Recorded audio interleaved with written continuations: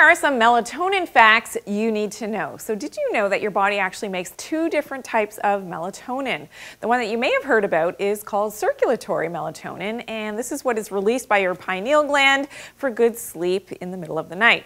Now we also have the second type of melatonin, which is called subcellular melatonin. This is made by our mitochondria within our cells. It's a potent, very important antioxidant.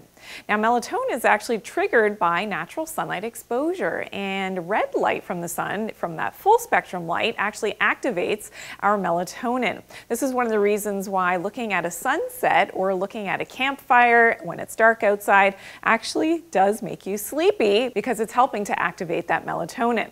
Now, I don't want you to have the idea of taking a melatonin supplement for its benefits, and the reason for that is that all the feedback loops for natural melatonin that your body is making internally goes back to the health of your eye and your other organs as well. So you don't ever want to take a melatonin supplement because of those feedback loops. It actually can be very damaging to the back of your eye and can be related to macular degeneration and retinal detachment. So my tip here is to look at natural sunlight, and that means without your sunglasses, ideally without glasses or contact lenses in your eyes, and that is going to help to activate and actually make your melatonin for your sleep at nighttime. That natural sunlight exposure, especially the red rays from the sun, are also going to activate your subcellular melatonin. Now, one of the problems of not getting enough natural sunlight exposure is that it can mess up your hormones and something called leptin. So this is something I want you to learn more about, especially if you're struggling to lose weight or even gain a lot of weight. If you're underweight,